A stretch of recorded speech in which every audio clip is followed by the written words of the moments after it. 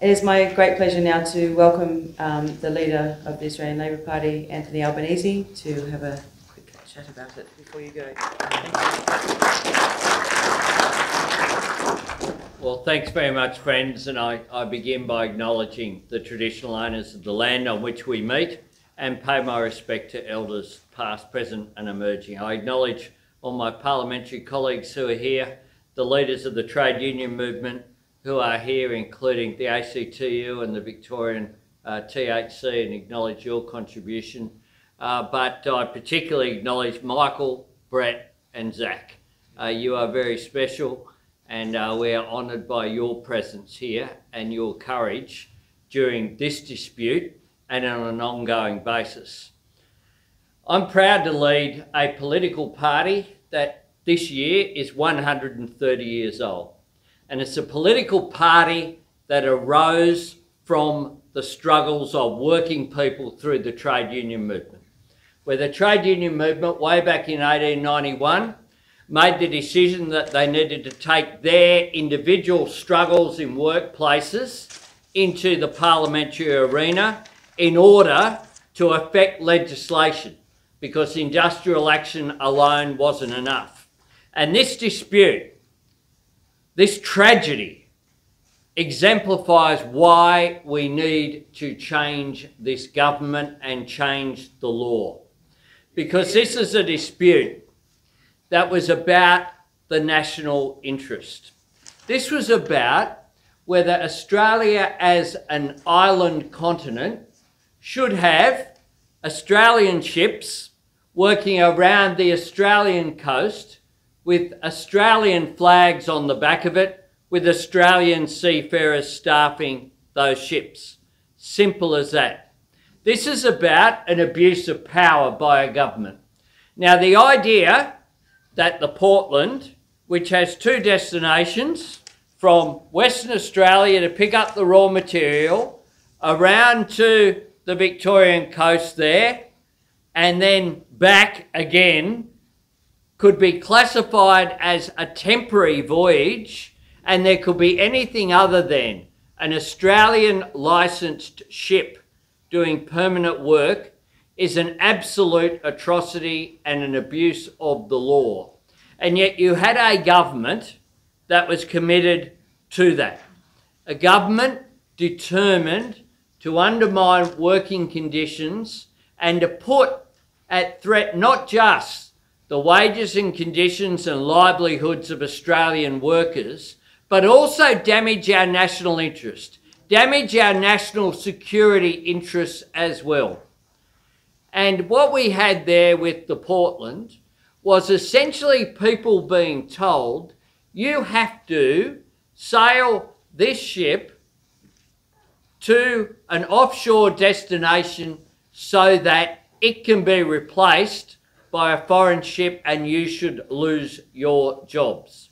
And the workers there, as workers have for more than 130 years, said no. We will not be treated as just fodder for profit. We have rights and we will stand up for those rights.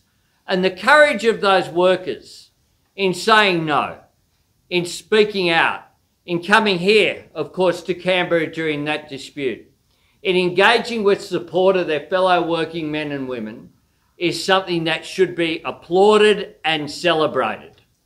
Because that courage which led to this dispute, which will, of course, be brought to life, I'm sure, by the film tonight, will be important to educate the Australian people about what is going on in this country, about why we need to actually stand up for the rights of working men and women, why we need to stand up for Australian industries and Australian jobs. And if there is an area where that is just an open and shut case, it is the case of Australian shipping, which is why I've always been passionate about making sure that we have a vibrant and growing Australian shipping industry. We had 3 decades ago around about 100 ships around our coast engaged in coastal shipping. Today that number is around about 10. It's been slashed. And if you look at the cost differential between labour, between Australian workers' costs and the work of someone on a flag of convenience, yeah, that's a factor. That's a factor. Because the exploitation that occurs on some of these ships with people being paid as little as a few dollars an hour certainly makes a difference. But that doesn't actually tell the story. Because if you look at a major corporation, you look at the costs of labour on their ships, that doesn't explain the effort that's been gone to remove the Australian flag. The only thing that explains it is ideology, is a passionate commitment to de-unionise their workforce and to de-unionise the logistics chain that of course begins on our coasts.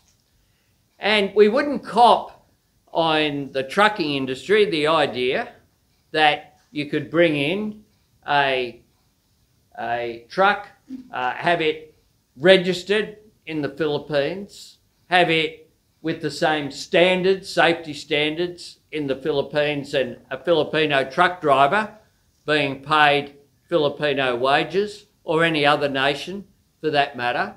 We would say, no, that's absurd that be allowed.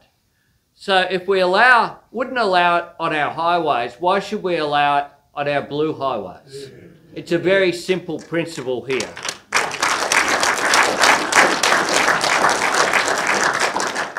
So what occurred here on the 13th of January 2016, where 5 crew, 1 a.m. in the morning, get woken up by 30 security guards, marched off the ship. The ship then replaced with foreign crew. There were all sorts of questions about how they got a visa. What were their security clearances? You know, this government's obsessed by security, and it's a big issue in the transport sector. But why is it that if you're not an Australian worker, then it's a free-for-all around our coasts or anywhere else? Don't worry about clearances. Don't worry about who you are. Don't worry about what your background is, any police checks, none of that. It's an absolute free-for-all. And that, to my mind, shows why this government, when it comes to national security, this is an issue that we should be raising, because this is a national interest issue.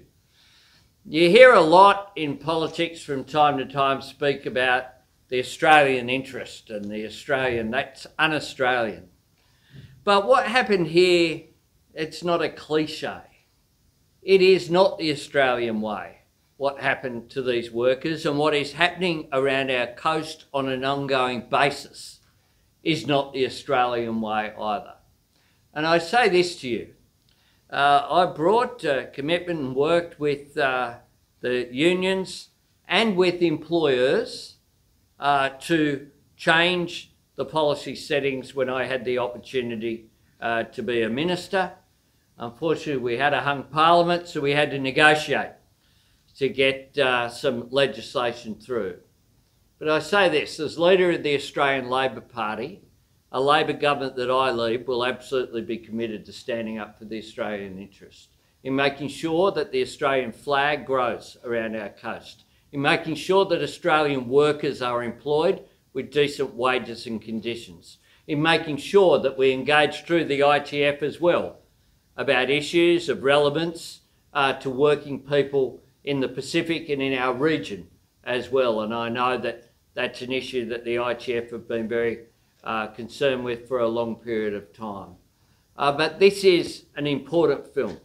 It's one that should be seen by Australians, and I encourage my caucus members who are here and others to show it around branch members in local communities as well, and I congratulate all those who've been associated with it. But in conclusion in particular, I encourage and just am in awe of the crew here who are at the heart of this.